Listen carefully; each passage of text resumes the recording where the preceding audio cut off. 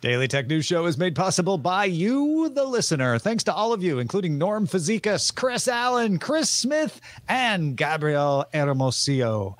On this episode of DTNS, why the solar eclipse reveals solar power's prominence, tech has spurred comedy's renaissance, and Patrick Norton is here to tell us how to avoid wasting money on GPUs. You need that money. Waste it. This is the Daily Tech News for Friday, March 8th, 2024. In Los Angeles, I'm Tom Merritt. And from Studio Animal House, I'm Sarah Lane. At the edge of the 314, I'm Patrick Norton. Drawing the top tech stories in Cleveland, I'm Len Peralta. And I'm the show's producer, Roger Chang. I'd also like to tell everyone to pre-order my book. Thank you for mentioning it on yesterday's show, Sarah. I appreciate that. Well, you're very welcome. I want people to read your stuff because you're a smart person. Yeah. If you didn't hear yesterday, I've got a book coming out about technology called Synced. And if you go to tomsnewbook.com, you can pre-order it. Please do find out more about it there. If you like my perspective on technology on this show, you just have more of it within arm's reach on a bookshelf near you. All right, let's start with the quick hits. In a blog post posted on Friday, Microsoft said that attackers gained access to some of its source code repositories and internal systems in what the company describes as an ongoing attack first detected in January. It's not clear what source code was accessed, but Microsoft warns that the attackers are using secrets of different types it has found to try to further breach the company and potentially its customers. Microsoft is working with affected customers to mitigate the attacks. Thursday, we talked about the bipartisan effort to pass a law in the United States that would require ByteDance to sell the U.S. arm of TikTok or have it effectively banned in the country. President Trump signed an executive order along similar lines during his term as president, which is why it's possibly surprising to some people that he indicated support for TikTok and opposition to the ban. To be very clear, he didn't say either of those explicitly. What he did say was that if you got rid of TikTok, it would benefit Facebook, and he doesn't like Facebook and doesn't want Facebook to do better. TikTok has also been flexing its muscles a bit, sending a notice to U.S. users Thursday asking them to call their congressional representatives, and apparently a lot of them did. Phones have been ringing. Vision OS 1.1 for the Apple Vision Pro is now out for everybody and adds the multiple device management option enterprises that some enterprises have wanted, including enterprise support for email, contacts, and calendars. Apple has also improved personas. Some people like them, many people didn't. The beta feature that creates a digital version of yourself for use during video calls. So you don't have to hold it in your hands anymore when you set it up, and also the avatars should look better. Apple changed its mind, I guess. I guess it's convinced that Epic has changed its way and will play by the rules. Epic Games wrote on a blog post, Apple has told us and committed to the European Commission that they will reinstate our developer account. The European Commission had said it was going to investigate Apple's decision to revoke the developer account of Epic Sweden and see if it violated any provisions of either the Digital Markets Act or the Digital Services Act. If you recall, Apple had revoked Epic's developer account in 2020 after Epic admitted it broke the rules on purpose. Apple briefly approved a developer account for Epic Sweden earlier this week, but then asked Epic to give assurances it wouldn't break the rules again. And then Apple found Epic's short response insufficient and revoked the account. But after the EC said it would investigate, Apple has changed its mind without commenting as to why, leaving us all to assume that they believe Epic. After all, those two should get a room. Reddit launched more business tools to help companies make better use of Reddit and, who knows, maybe pay for more ads. Among the tools a Reddit Pro users gets is trending topics relevant to the brand, mentions on subreddits, and publishing tools for creating drafts and scheduling posts as well. Then there's the stuff that you might expect, like analytics. You can also turn posts into advertisements if you so desire. More than 200 businesses have started using Reddit Pro as of this recording. All right. I'm getting ready for a trip, Sarah. You are getting ready for a trip, Tom, and I know tacos will be part of it, but you are headed to Austin, Texas for Brian Brushwood's event during a very interesting time, a solar eclipse, and in fact, a total solar eclipse. Now, there is some power stuff that might be affected while you're there. Tell us about that. Yes, it is an eclipse of more than just my heart, visible in the U.S. from Texas. all the way up to Maine in the northeast part of the country. USC professor of physics and astronomy Vahe Perumian wrote an article for The Conversation about how the advances in solar power in the U.S. mean that power grids are going to have to take unprecedented steps in order to stop the eclipse from causing blackouts. Okay, so this is not the first eclipse. Many of us as kids remember, wearing the eclipse glasses, looking up at the sun, be careful, super fun. Why is it a bigger problem this time? Because the U.S. has 3 times the capacity for solar energy generation now than it did the last time there was a total solar eclipse in 2017. In Texas, the eclipse is going to last a little less than 3 hours. It's only 4.5 minutes or so of total darkness, but, it's blocking out the sun for a good long time, which stops solar power from working, just like it does at night. It's not just solar it affects either. The lack of light reduces heat, reducing the temperature, which causes the winds to die down, so that has an effect on wind power as well. Okay, so you say, all right, 3 hours of darkness, solar power, got it, but isn't solar already affected by something like a cloudy day or, everything after sundown? We know the eclipse is coming, so Yeah. Can we not mitigate this the issue ahead of time? It's not like the eclipse lurks behind the moon and just like pops out. Like, ha, you didn't know. It's like the total eclipse. Exactly. No, we actually have pretty good models for anticipating cloudy days and dealing with those as well. There are battery banks out there in larger numbers, helping even out the variables. But cloudy is not the same as darkness. A total eclipse is more like night falling for a few hours, and it happens faster than sunset. It gets darker than cloud cover. So even though we know it's coming, it's going to cause a different kind of strain on the grid. Okay, so we know it's coming. People who understand what's going on are warning others. What is actually happening to prevent a real issue? Yeah, to make sure that there isn't a problem, and there probably will not be. We're not trying to spread fear here, but I thought it was curious that the grid operators had to prepare for this. So they're readying local reserves, especially if they have battery banks or unaffected sources like natural gas plants, coal plants, stuff like that, making sure that they've got enough in reserve to crank those up. They're also limiting power transfers between grids so that another grid doesn't start pulling a bunch of power out of a grid that needs it. That'll reduce strain on the transmission lines, and all of that should prevent there from being any problem. It's not like there was going to be a huge problem, but if they hadn't done anything, there could have been a problem. So it's good to know that they're thinking of it ahead of time, right, Patrick? I think it's better to prepare and not have issues than be like, whatever, and then have something terrible happen. It's funny, right? Because, I'll be driving down to Carbondale, Illinois, or somewhere around there to see I want totality because it's an extraordinary experience. It's like seeing the Grand Canyon, but better. But it's like, at least I feel like it's running through a path where it's not going to do as much trouble as it could in other paths across the United States. That said, I know people down in Texas that use solar and are probably, looking up and wondering if their battery power is going to last them. I mean, I'm kind of curious to see what the after report is like in terms of how it impacts things. Yeah, I mean, the more I think about it, I'm like, well, I don't have solar panels on my roof, but let's say I did. It's like, I don't know, maybe my energy consumption that month might be a little wonky later when I get my bill. But, what if you're a hospital or, in some sort of, municipal situation where a lot of people would be affected by systems going down, even for a brief period of time. There are probably situations that we're going to hear about after the fact where it's like, oh, yeah, they should have prepared better because that's how these things go.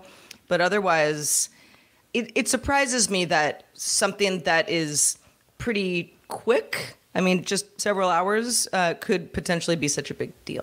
Yeah, the speed of it is part of the problem, right? When the eclipse happens, the total eclipse blocks out the sun real fast, and it's not like the sun slowly going down with the long twilight. And totality in this one's a fairly long event. It's like 4 minutes, which 4:27, I think. Yeah, which is huge. I mean, I'm actually, the thing I'm really curious about is how many people just have no idea it's coming and are going to just freak out when it happens. Well, given the fact that you cannot rent a car in Austin on April 8th, the day of the eclipse, tells me that there's a lot of people do know it's coming, and hopefully they'll tell the other people. But yeah. I wasn't totally aware of this until I saw a Facebook post. I was telling the guys before the show, a friend of mine was going to fly to, I think it was Austin. It was somewhere in Texas. And she just had to give up her plane tickets. She couldn't go. And I mean, people jumped on that in 2 shakes of a lamb's tail. Oh my gosh. It was like, we want the tickets. We want to go. Yeah, because it's hard to get there. I think because there was just one in 2017. There's a lot of people who are like, that was so cool, I want to do it again. And a lot of people who heard from the people who were there, like, that was so cool, and now I want to try it. So, but it's also to me, the significance of the story is not that we're worried there's going to be a problem. It's that solar power has reached a large enough percentage of power generation in the United States that they have to think about it ahead of time. Yeah. It's not just that tree hugging. Little blip in the radar, actually. Yeah. It affects a lot of folks. And it's also, this one's so accessible. Oops, sorry. Don't be sorry, Patrick. Just laugh, because comedy is having a renaissance. But not necessarily just because people are funnier, although that would be cool too. Variety is reporting that between Netflix specials, COVID streaming numbers that, peaked for a lot of folks, and social media in general have all been boons to modern comedians.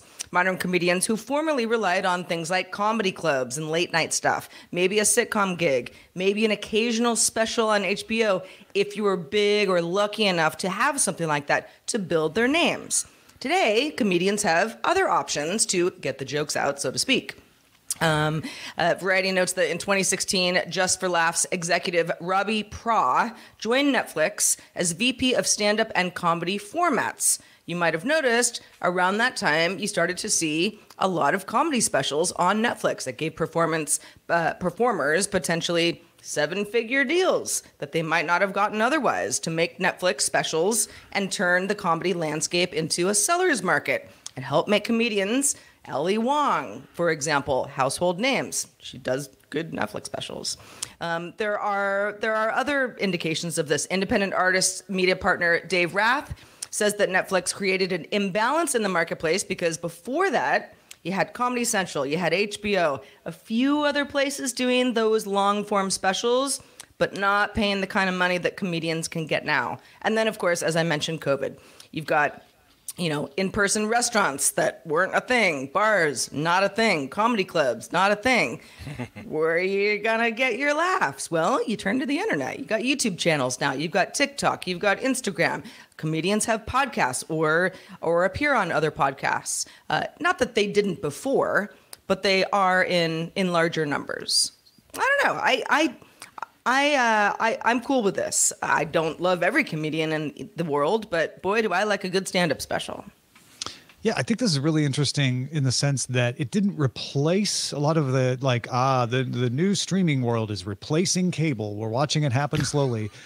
In this particular instance, it's not that it did that. It's that it enhanced. It said, we are going to give more comedians a path to getting those specials, and the specials won't just be HBO specials available to a limited few. There'll be Netflix specials, and there are others out there, Paramount Plus, HBO Max, or just Max as it is now. So I like this, and in fact, I have a cousin who does stand-up, and I consume most of his humor through Instagram. Like, that's where I see it. And he's hilarious. And it does work. He's like, yeah, I get most of the people coming out to my shows saying, I saw you on Instagram, maybe on TikTok and elsewhere, but it's his entire livelihood. And it's done in an entirely different way than he would have had to do it 10, 15 years ago.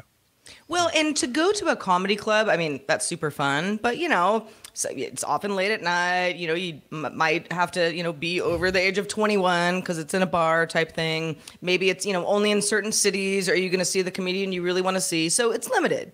But the internet is not. And the idea that it's driving more folks to get audiences that, really think that this comedian deserves their own special, and then those comedians getting the specials, getting more eyeballs, getting more laughs, getting paid. It just seems like a better a better time than ever to try your hand at it. So Patrick, get on up on that stage and give us your best. Nope, I am a little late to start stand-up. I will say, there's a couple of comedians like Taylor Tomlinson I discovered through Netflix, but I think one of the big things about this is they're actually making real money, and I hate to say real in quotes, but it's like more than I'll make in the next 10 years they're making for a special.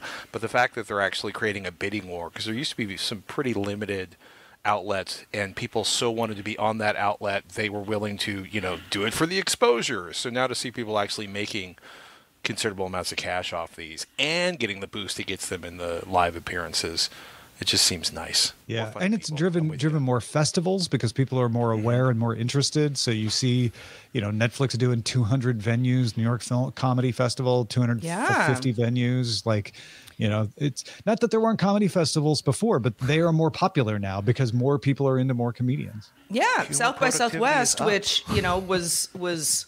Well, it was never dead, but, wasn't a thing, again, a couple of years ago, because no live events and festivals were a thing. Has a big comedy lineup coming up for the folks that are going to be joining that festival this year. And yeah, it's a renaissance of sorts for comedians. And yeah, it's a genre that has benefited well from the fact that we were all struggling a bit, It's an unusual side effect, isn't it? Yeah, to think like it actually caused more people to be interested, more people to make a livelihood, and not just on the internet. It caused people to go out in real life and go see more comedy. So that's cool. Well, folks, when you're not buying my new book on pre-order at tomsnewbook.com, you can also watch Tom's Top 5, the show where I break down 5 things you need to know about technology in about 60 seconds. And this week was so much fun. With everybody making their predictions and their reviews about the Apple Vision Pro, we looked back at what people got wrong about the iPhone when it first came out in 2007. So go check out some of the hilariously wrong predictions, hilariously wrong reviews, sometimes right, but for the wrong reasons, at our top 5. You can find it at Daily Tech News Show on TikTok, DTNS Picks on Instagram, and of course at youtube.com/Daily Tech News Show. If you don't want to worry about buying and maintaining hardware, you might like NVIDIA's GeForce Now streaming service more than ever. GeForce Now added day passes that lets free players try out advanced features without having to pay the $10 to $20 for a whole month. So $3.99 gets you trying the priority tier, $7.99 to try the ultimate tier. And if you do have the ultimate tier, you can now take advantage of G-Sync if your monitor supports variable refresh rates. Windows users will need to be running on an NVIDIA GTX 1650 or newer. So you might as well just say, why not buy a GPU at this point? If you do want to mess with the hardware and buy a GPU, Patrick has been keeping us up to date for years on GPU price trends, what to look for to get the best deal. And Patrick, it sounds like prices have been edging up a little bit again. What's going on? Well, it's kind of interesting. First of all, the GPUs are flowing as in, gosh darn, I remember when this whole aisle of Micro Center was glass doors with nothing behind them. And now there's there's a huge section of GPUs, NVIDIA and AMD, and then there's an aisle, and then there's more GPUs. These are the ones that nobody buys except for like servers or stuff like that. But I'm still adapting to the new reality of being able to buy a GPU somewhere near MSRP. MSRP is not a fantasy. It was for a long time. As you get into the most expensive cards, though, MSRP is gone again, at least by a couple of $100, which sounds outrageous on, say, $1,000 or $1,500 card. But compared to the bad times when the GPUs were scarce, it's not so bad at all. So when you say MSRP is gone, in other words, you can't find some of these GPUs at the price they're listed at. You're going to have to pay a little more. So if you're looking at a 4070 Super, an NVIDIA RTX card, great for 1440p, MSRP on that is $599. They're selling anywhere from like $599 to $700. Get into a 4080 Super, they're selling closer to 1050, 1100, 1250. MSRP in those is 1,000. And the really tough one is when you're looking at like the 4090s. I want to say the 4090, the MSRP is $1,599, and those are selling for $1,800 to $2,000, so $200 to $400. So, at $400 over MSRP, that's a 25% bump over MSRP. That's steep, but not as steep as it has been. No, and that's, and it's not like I need a 4090 anyway, but it's interesting, right? When you look at the Steam hardware survey, most folks still game at 1080p, right? 1920 by 1080, 58.82% of people on Steam. 1440p, 2560 by 1440, that's another 19%. And then when you get into, let's see, the dreaded WXGA, which I think of as a miserable laptop screen, that's like 3.56%, 2560 by 1660, which is the wide WXGA, it's like 3.14%, 4K is 3.45%, 21 by 9, 3440 by 1440, my personal desktop monitor, which I wish was faster than 60 frames per second, that's like 2.13%, so 78% of gamers are 1080p, 1440p, and add in WQXGA, and you're up at like 81%. And 6K in all its flavors is still well under 6%. So that means you don't necessarily need a high-end GPU. And if you're building 1080p, you can actually build a relatively inexpensive machine. Bargain build, entry-level 1080p Radeon RX 6600, I think it's going to be like $200. Stepping up to better 1080p performance, Radeon RX 7600, those are between 270 and 290. GeForce RTX 4060s that are somewhere between $290 and $390. The other thing is, like, I've been fascinated by, as GPUs are available in like more than one in that store over there that's surrounded by angry people, it's been funny to watch all of the, they're overclocked, they're super cooled, we have 9 fans, they're water cooled. So you're watching some pretty significant deltas on the price depending on how fancy it is.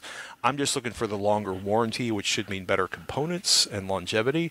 But if you want to spend money on a GPU, the industry is ready for you. They will take your money. They will take your money. 4070 Super, which is a great 1440p card. It's got better ray tracing. That's when you're starting to get into okay space for 4K, not great. That's $600 to $700 on an MSRP of $599.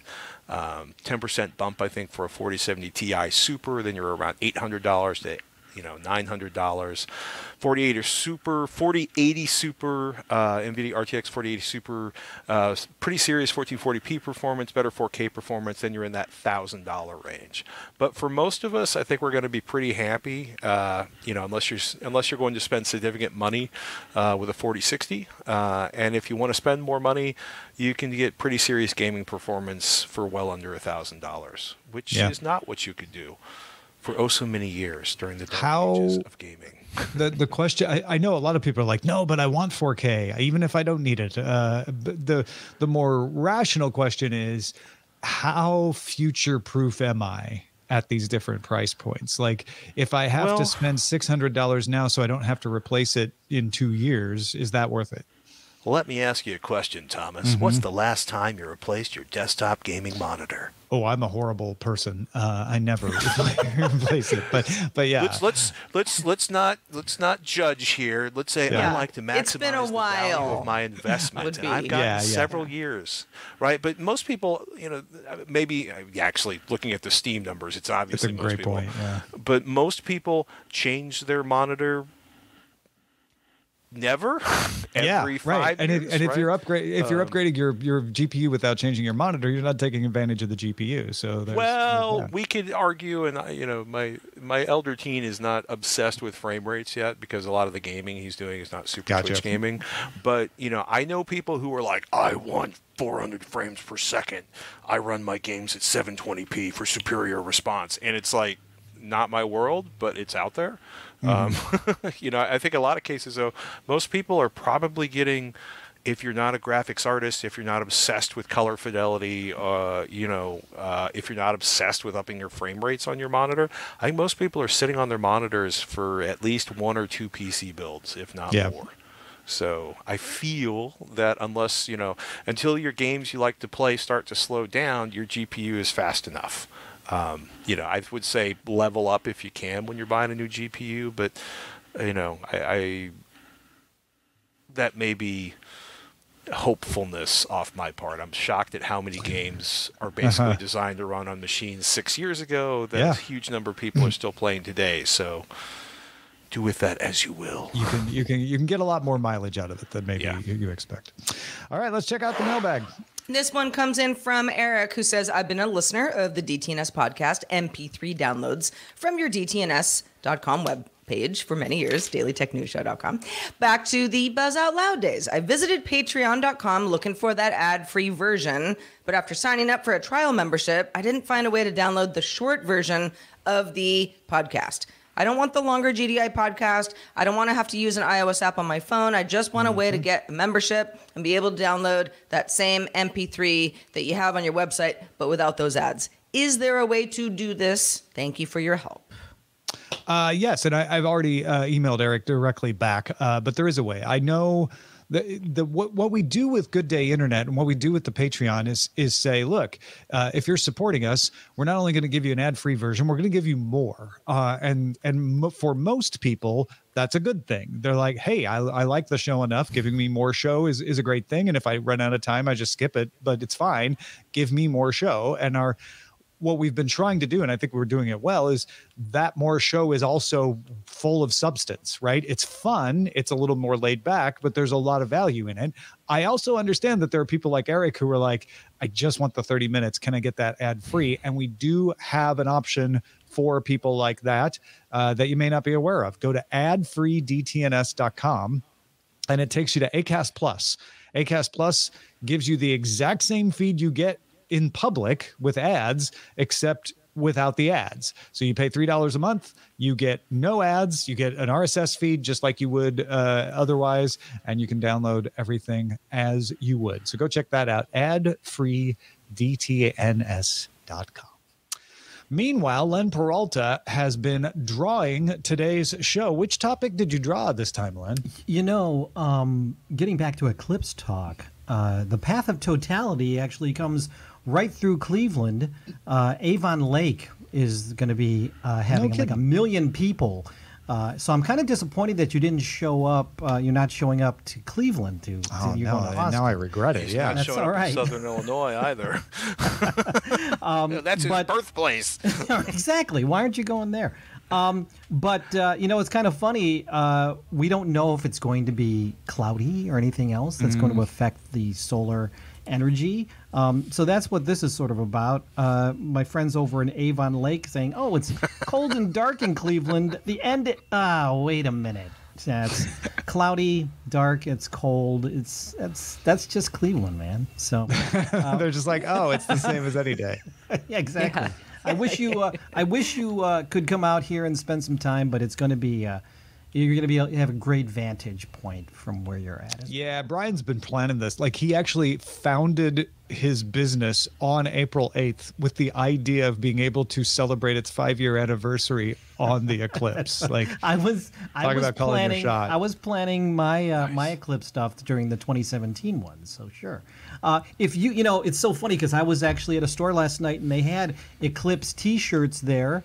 If you want to celebrate this in your own way, you can go to my online store, lenperaltastore.com, and you can get this, or you can go to my Patreon, patreon.com/Len, and you can and you get it right if you back me at the DTNS lover level. So happy eclipse, everybody, and hopefully those in the path of totality will have a great view and no clouds and no solar stopping either. Yeah, exactly. Patrick Norton, always good to have you. Let folks know where they can keep up with what you do in between appearances on DTNS. Well, I'm ramping up my appearances on X and other alternate Twitter-like platforms. But really, though, what I'm thinking about right now, Tom, is it true that your new book synced at, the website? Is that really about understanding technology and making it work for you instead of I'm glad you asked, Patrick. Yes, it is. Sorry, I couldn't resist. No, thank you. I appreciate that. Tom'sNewBook.com. At Patrick Norton. And Patrick will talk about it on his Twitter as well. Patrons, stick around for the extended show Good Day Internet. It's Friday quiz time. Get ready, movie buffs. We're going to recall which movies debuted groundbreaking computer-generated animation technologies. Play along with us and learn something on Good Day Internet. Patrons, stick around. Reminder, you can catch the show live Monday through Friday at 4 p.m. Eastern, 2100 UTC. Find out more at dailytechnewsshow.com/live. We're back on Monday discussing the explosion in handheld Steam Deck-like machines with Shannon Morse joining us. Have a great weekend. We just mean popularity. They're not exploding. Yeah. This week's episodes of Daily Tech News Show were created by the following people. Host, producer, and writer Tom Merritt. Host, producer, and writer Sarah Lane. Executive producer and booker Roger Chang. Producer, writer, and co-host Rob Dunwood. Video producer and Twitch producer Joe Kuntz. Technical producer Anthony Lemos. Spanish language host, writer, and producer Dan Campos. Science correspondent Dr. Nikki Ackermans. Social media producer and moderator Zoe Dutterding. Our mods, Beatmaster W. Scottus1, BioCow, Captain Kipper, Steve Guadarrama, Paul Reese, Matthew J. Stevens, a.k.a. Gadget Virtuoso, and J.D. Galloway. Mod and video hosting by Dan Christensen. Music and art provided by Martin Bell, Dan Looters, Mustafa A., Acast, and Len Peralta. Live art performed by Len Peralta. Acast ad support from Tatiana Matias. Patreon support from Tom McNeil. Contributors for this week's shows include Nika Monfort, Chris Christensen, Scott Johnson, Justin Robert Young, and Patrick Norton. And thanks to all the patrons who make the show possible.